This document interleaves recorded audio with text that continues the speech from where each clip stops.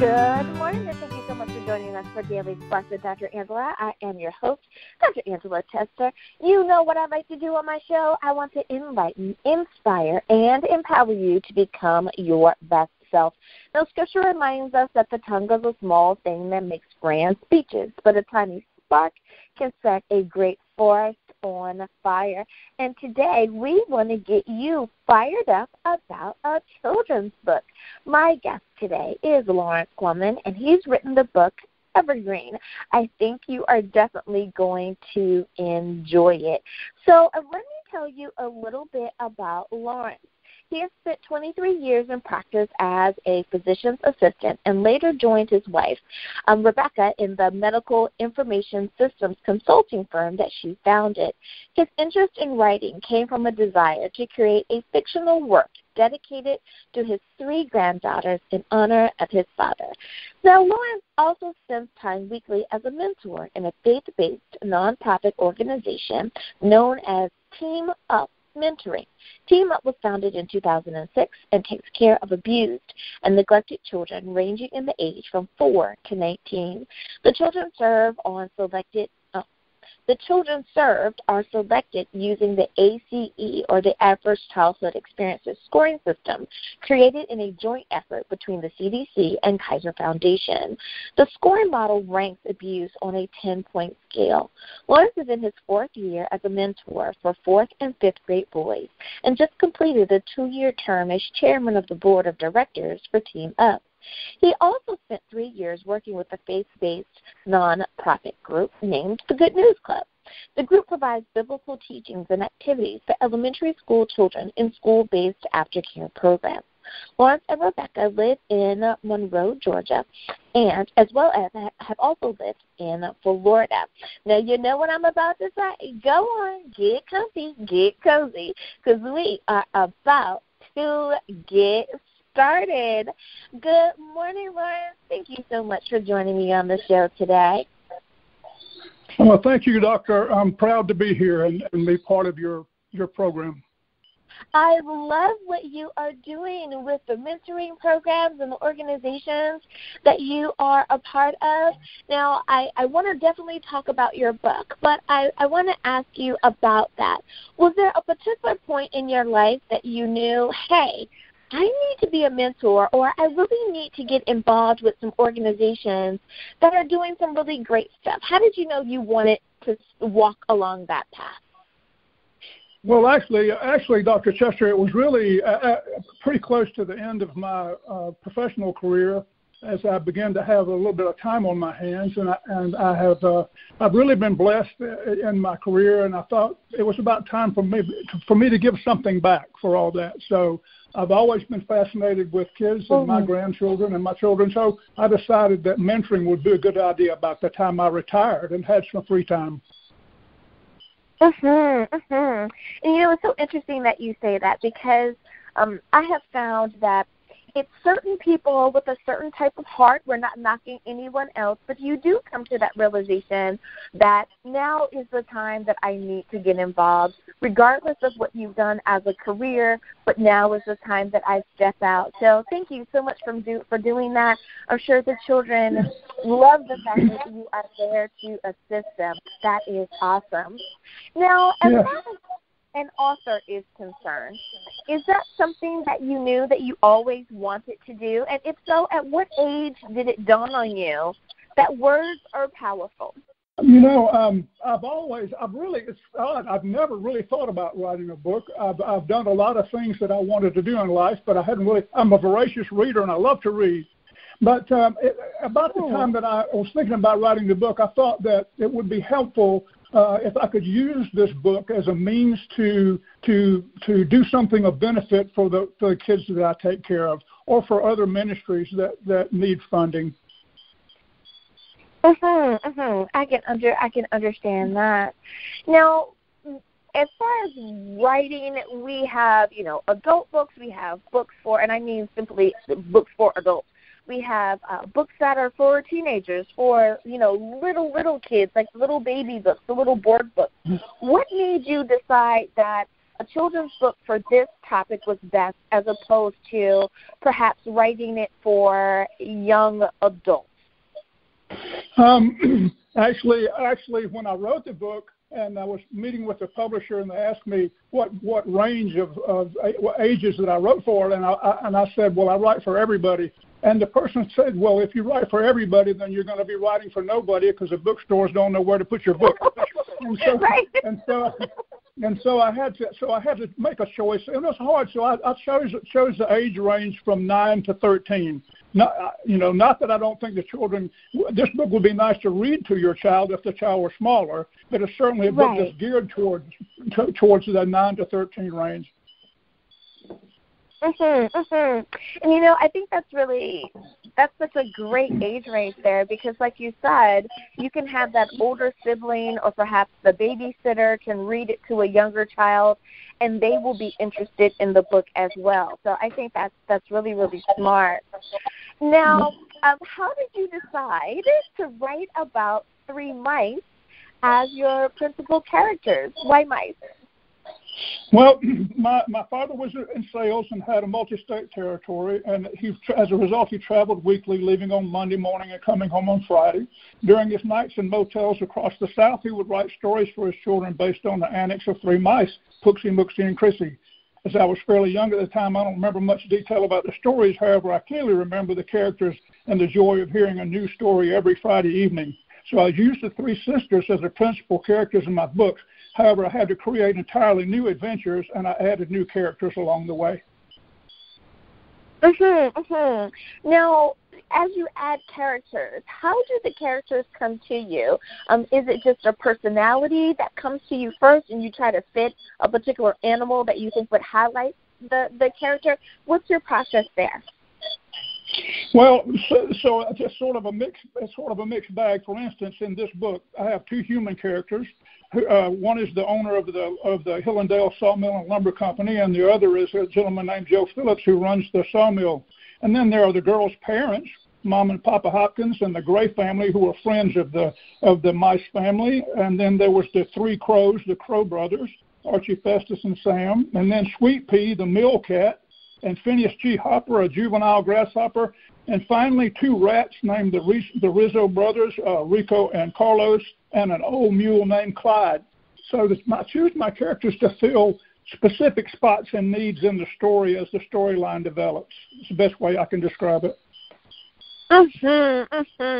I love it. A mule named Clyde. I think that is just adorable.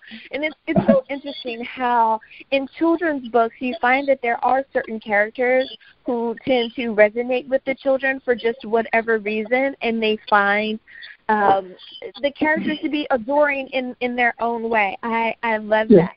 So when you were writing, did you find that the title of the book came to you first and you kind of wrote around that? Or did the title of the book come out of your writings? What was your process for titling the book?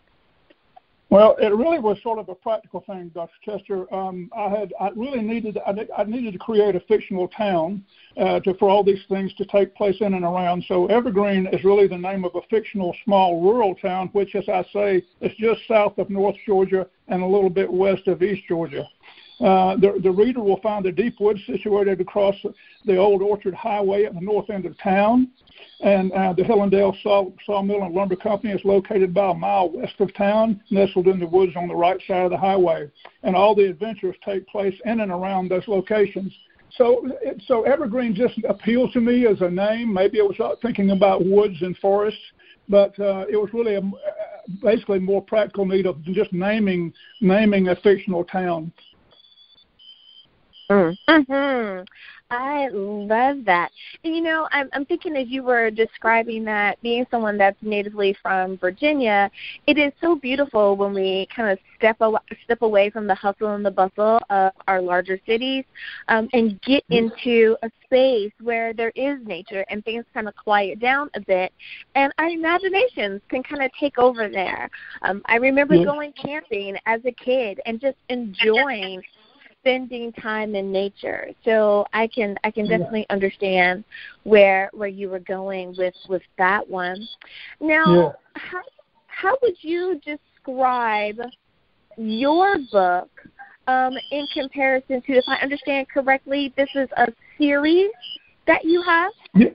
Yes, it's a trilogy. There are 3 books. Evergreen is the first of the 3. As I mentioned before, I'm a pretty voracious reader, so even as a youngster, I was exposed to things like Watership Down and Jungle Book, and those were sort of the books that my book was written in the spirit of books like that, like Watership Down and Jungle Book.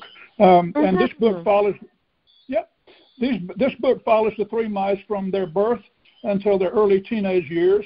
Evergreen is about the magic of childhood, family and trust and love and friendship, and the stories are filled with adventure and camaraderie. I love it. I love it. Well, Lawrence, it is almost time for us to go to break, but before we do, I want to give you an opportunity, if you would please. Can you remind everyone what is the title of your book, where can we pick up a copy, and how do we follow you online? All right. The book is called Evergreen, and the name of the trilogy, once all 3 books are done, is called The Adventures of Pouxie, Mouxie, and Chrissie. The books are available on Amazon and Barnes & Noble, and soon will be available on my website. Probably that's about a month away. But if you want to follow me right now, you can follow me at my website, which is pmcadventures.com. That's pmcadventures.com. I love it. Alrighty, listeners, now you know where you can pick up a copy of the book. We'll be back right after this.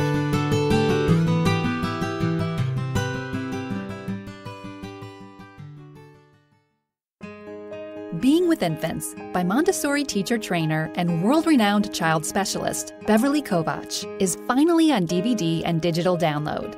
The long-awaited 3D disc set is essential for any new parent, grandparent, or infant caregiver wanting respectful relationships with infants and their care. Being with Infants is broken down into 20 easy-to-digest video lessons, complete with demonstrations. Everything from diapering, feeding, the proper way of picking up infants, sleep, crying, environment, play, weaning, and much more are covered. Being with Infants is available on DVD and digital download at Walmart, Target, Barnes & Noble, and Amazon.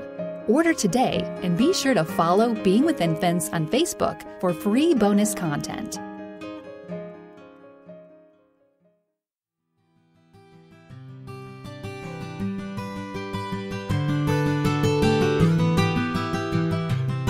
And we are back. Thank you so much for joining me for Daily Spark with Dr. Angela.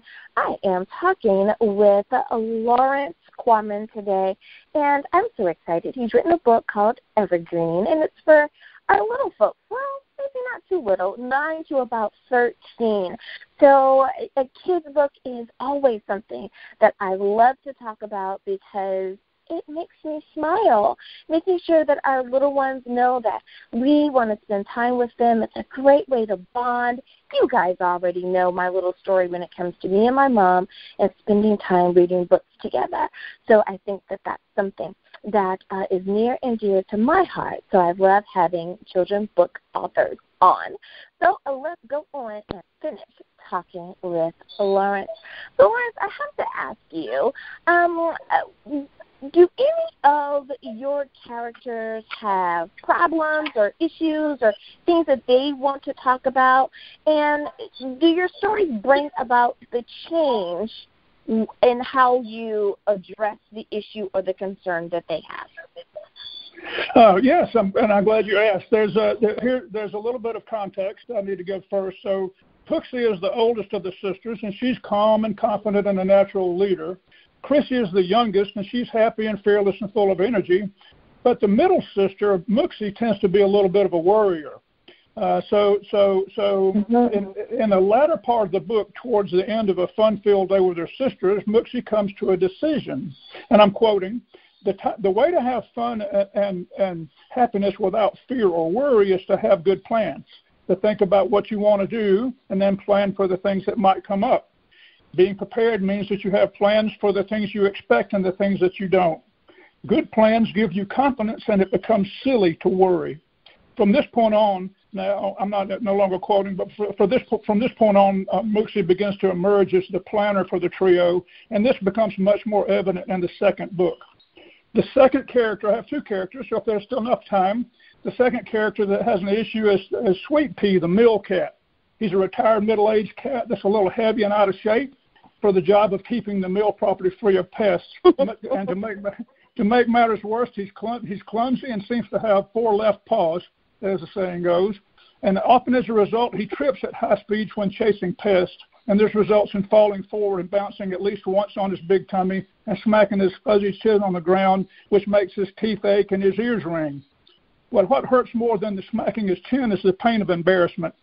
Well, Joe Phillips is watching one afternoon during an ill-fated attempt when Sweet Pea was in the midst of an ill-fated attempt for a partial revenge against the Hopkins family. He sustained a sprain to his right rear ankle and a partial dislocation of the tip of his tail. So Joe is searching for the cat later that cold evening and finds him on a pile of logs, breathing hard and looking really uncomfortable. He takes the cat to his home and over a period of several days nurses him back to health. When the time is just right, Joe puts Sweet Pea through a feeding and exercise program that transforms the cat from flop over to tough nut. In the end, Sweet Pea is lean, muscular, and confident with the respect of all the mill staff and all the local critters and pests. I love it. I love it.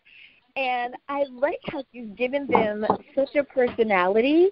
And I think that most people can find maybe a bit of themselves in a particular personality, or at least someone they know. You know, I can just imagine that the kids are kind of giggling along as they go on this adventure with the characters through the book. I love it. Now, did you choose to illustrate the book as well? Yes, there are several illustrations, actually. I was really blessed to find a gentleman named Mark Norakis. He's a skilled artist and illustrator. And when Mark works with me, I give him character profiles for each character, and then he uses those profiles to create illustrations that will show me what he thinks I'm thinking of, mentally. And so he did an exquisite job. He did illustrations for all 20 of the characters, and then he also did exquisite maps of the town of Evergreen, of the sawmill and lumber company grounds, and also of the deep woods. So illustrations are important to me because they nudge the child's imagination towards the image that the author has in mind, which I think helps them, rather than giving them a book that's just all pages of sentences with no illustrations. You kind of nailed it there. I love the illustrations in children's books. You're right, it really does help the child kind of expand their imagination and go on the ride with you. I love that. So on your title page of your book, underneath the title, there's, if I understand correctly, a picture of an open book with stars that seem to be floating up out of it, with the words that say, "Real magic for young minds." I love what I think that means, but can you explain it to me? Yes, yes, and this is another, and I forgot to mention this when I was talking about the illustrator's work, but that book with the stars and so forth was done by the illustrator for me, and that illustration is not just unique to Evergreen. It will be found in each of the 3 books of the trilogy, and really stands for more about what my feelings are about the matter. So imagination is truly real magic. A strong, well-established reading program for children that contains fictional as well as other works is essential. Reading feeds and strengthens a child's imagination.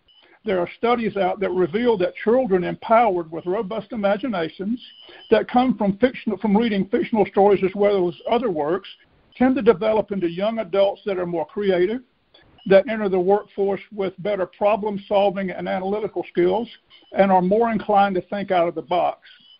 In the words of one of the world's greatest minds, and I quote, "Imagination is more important than knowledge.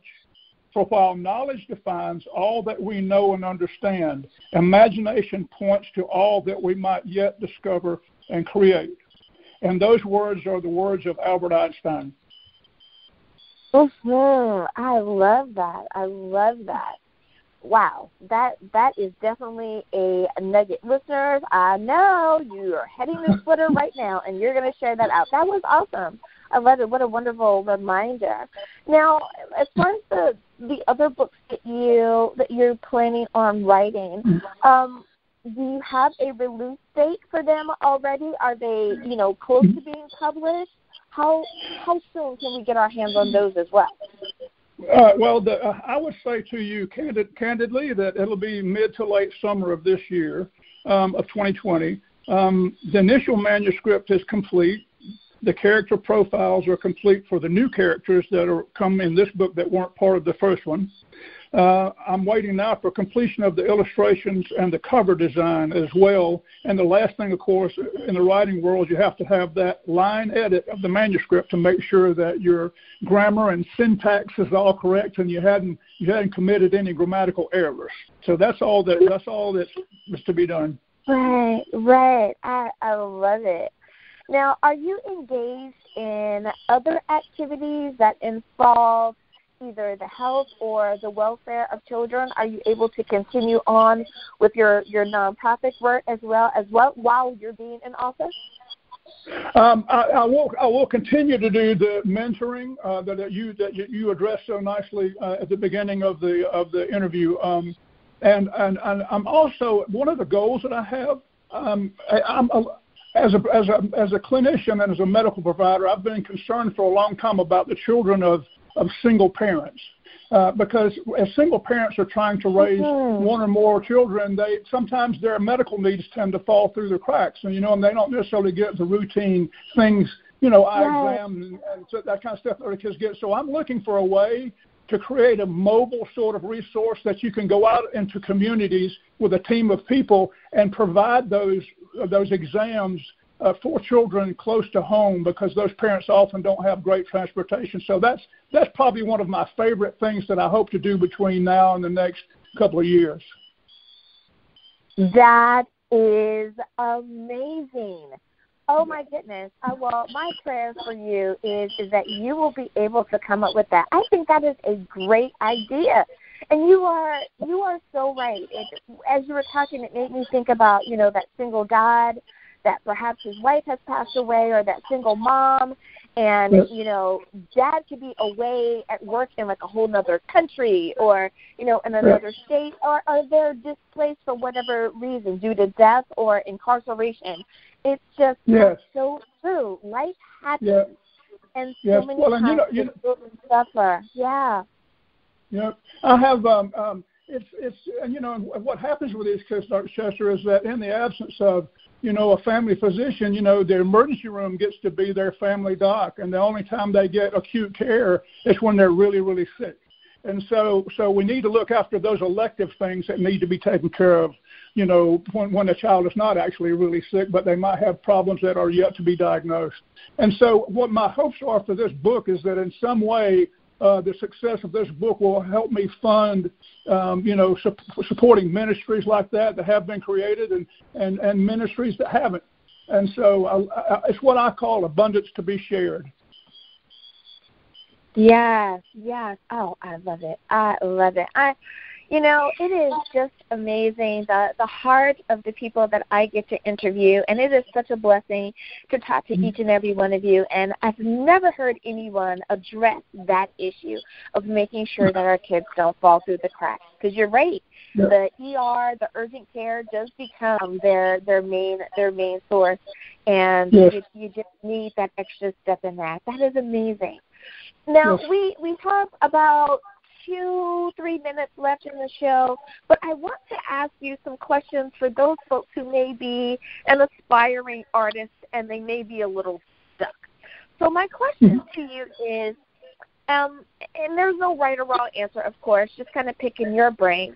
Did you find that when you were writing, did you need a particular atmosphere or environment in order to write and be productive in your writing? Yes, I think it's helpful to find a place that's quiet, a place that you can hopefully be free from interruptions, especially your cell phone that rings incessantly, and then you're able to. and that you when you want to write a book, you don't have to have the whole thing just doesn't magically float into your mind. As long as you've got a really good idea about what you want to write about, then you can begin, and over time, as you continue, it will just gradually take on a life of its own, and the story will sort of unfold as you think about it. And I have to say that I feel like that this writing skill that I have, especially since it was something I never really thought much about, I feel that this gift I have is a gift from my Creator, right? I just feel like I've got this gift He gave me, and I'm using it. So you don't have to be any special person to be able to write a story. You just have to have an idea, and then you've got to have the faith in yourself that you can take that idea and take it to some logical conclusion. I love that. Now, do you think that as being a physician assistant, do you think that because you were so used to the study and having to write and, fill out all the paperwork on your patients, do you think that has helped you be a better author?